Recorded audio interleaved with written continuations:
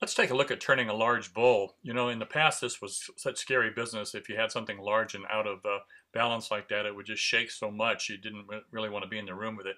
With the new Power Pro headstock, what you're going to see here is the machine will actually determine the right amount of torque. We do set it up for the speed, which is very easy to do. We just punch lathe into the controller there, and it'll pick the right speed for us or show us the right speed.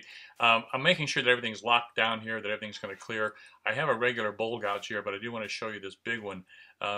If you have access to bigger gouges like this, it's really, really helpful for making these large turnings. And I am going to turn the machine on. We're ready to go there. You'll notice that's turning about 400 RPM is what it says there.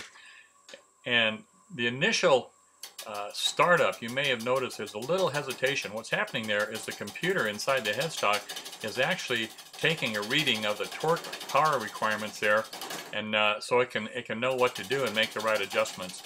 And also, you notice that I stuck the chisel in kind of deliberately, aggressively. There is a moment's hesitation that the computer is sensing, and that keeps us from having that chisel grab.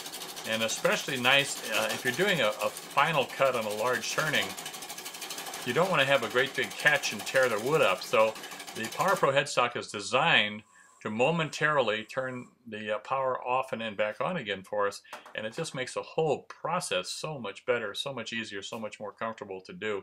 So if you're into turning at all, this is another great feature. All right, let's go ahead and swing the tool rest in a little bit closer again, and we'll make sure that we're clearing. I'm not right there.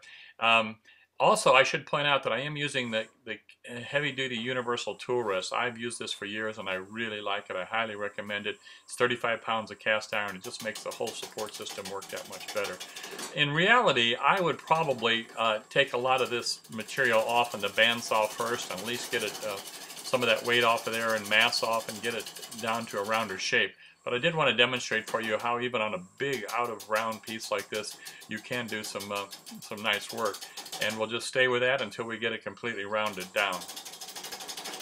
Switch to an overhand grip here. Also, I don't know if you can see this, but I'm anchoring my body right up to the machine. I sort of lean my left leg up against it, and that gives me extra support as well.